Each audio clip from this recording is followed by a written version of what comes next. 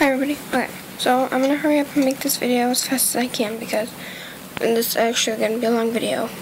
But I'm gonna show you this first. My mom went to a store and got me this. She found these owl wind chimes, and there's different colors, but she got me the green and pink and a brown colored one, and then the hook is also green. But this is not going outside. It's actually hanging up on my wall. So, yeah, it's really cute. And white. Sorry, I forgot the white. But I have this hook right here. Goes right in the middle of my thing. And it hooks right there. So, yeah. There it is. Okay, but this is what the actual video is. Let me put you guys in the thing, so sorry if my hand gets in the way. Okay. I have 10 tubes.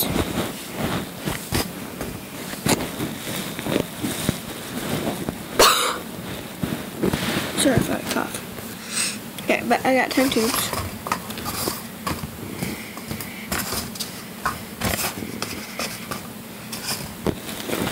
Yep. Okay. So here's 2, there's 4, here's 6, 8, 10.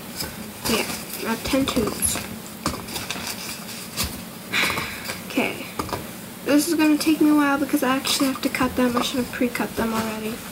But I'm going to show you exactly how you do it.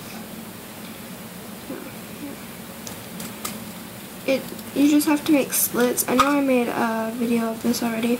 You can make big slits or small slits, but the slits have to be even, and there still has to be a tube in the middle. Like a tunnel spot so they can go through it once they chew it.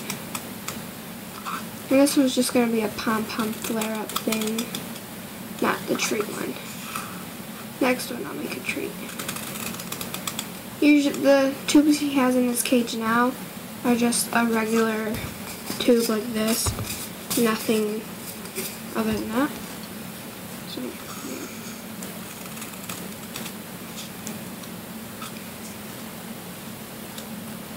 yeah. You kind of have to be careful when you cut, because there's some parts that overlap on the tube and it's kind of hard to cut. So, yeah.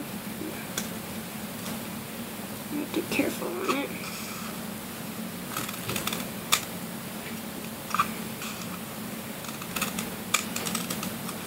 And it does not matter how big the slits are, but he likes them small, so I cut them sort of big but sort of small. Yeah. I apologize in advance for this video being so long. This actually is going to be in parts,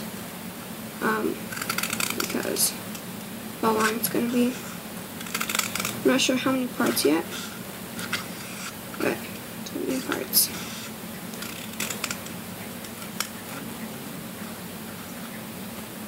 Sorry if I'm off frame.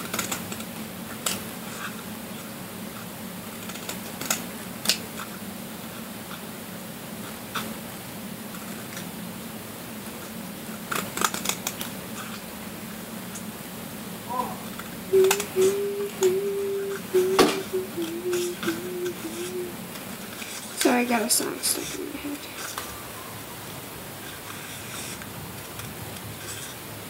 There we go. And pretty even to me. So here's just one side.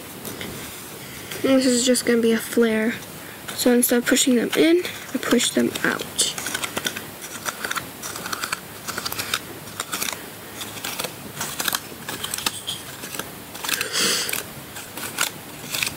And it's up to you. You can make them, push them all completely down so they stick straight out.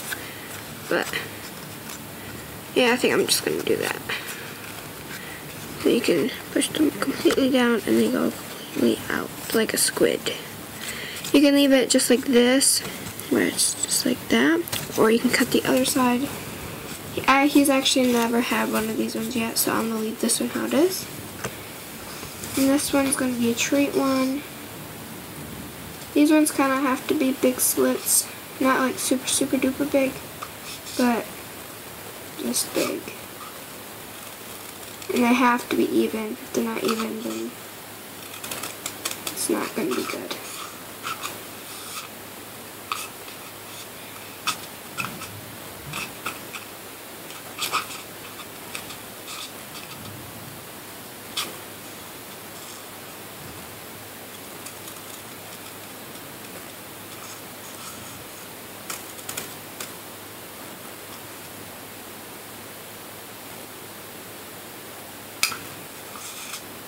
Guys, it's not letting me cut. Okay, there we go.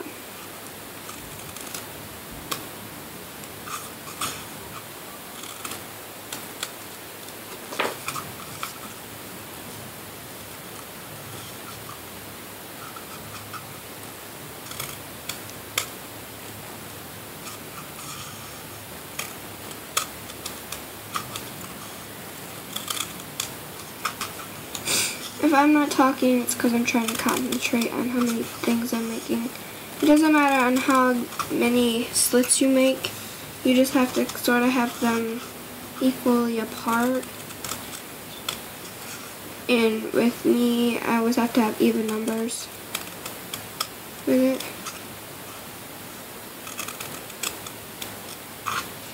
I don't know why.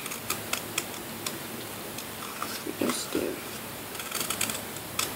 So if I'm silent while doing this, it's because I'm counting.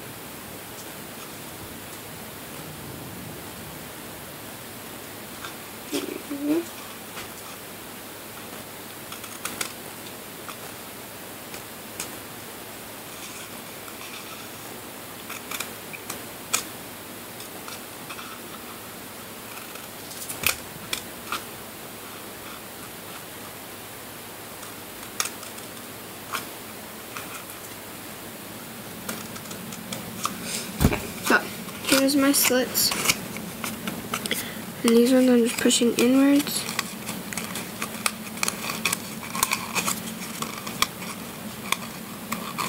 These ones are a little uneven, but it doesn't make a big deal, okay? It's not the worst scenario, okay? You just have to bend them a little more at the tips. Like, you don't have to be, like, spot on even with it, but you have to at least be pretty close, which I have here. It's not, like, completely even, but it's not, like, badly uneven either, so, yeah. And this one I'm making, these slits I'm making just a tiny bit bigger. It just depends on what kind of tube you have. Like if you have a toilet paper tube, you can put Timothy hay in there, or any types of hay that you have. You can put treats, you can put just regular food. You can put vegetables and stuff. And yeah. You just don't like pack things in there that you wouldn't feed them on a regular basis. Like, I don't put his pretzels in here all the time because he only gets them once in a while. And yeah. So I haven't gave him a pretzel in like a month.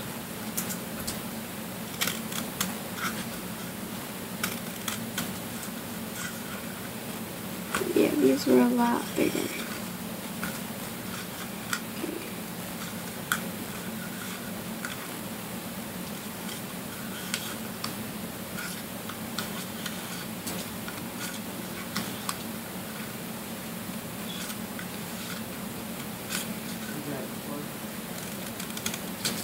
Zach, 212. 99.9.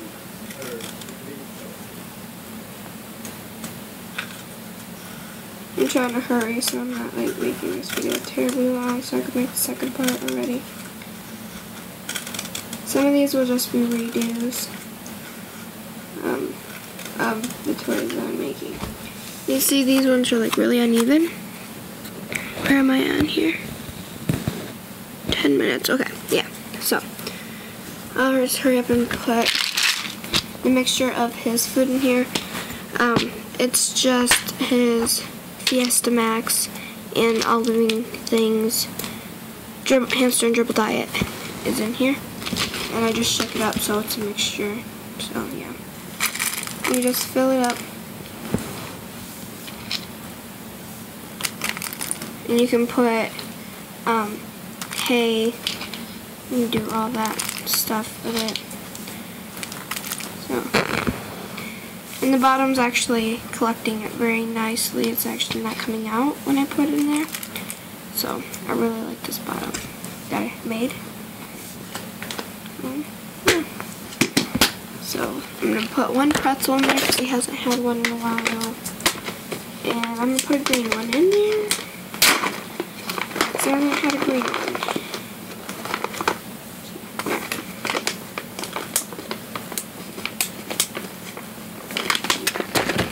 There's that. Then you just fold these over.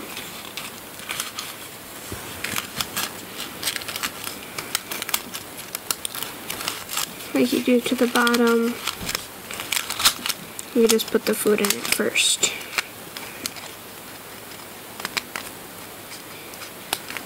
There. And here's the bottom. And here's the top. Or here's the bottom and here's the top. Doesn't really matter. So, yeah. There's a big difference in it.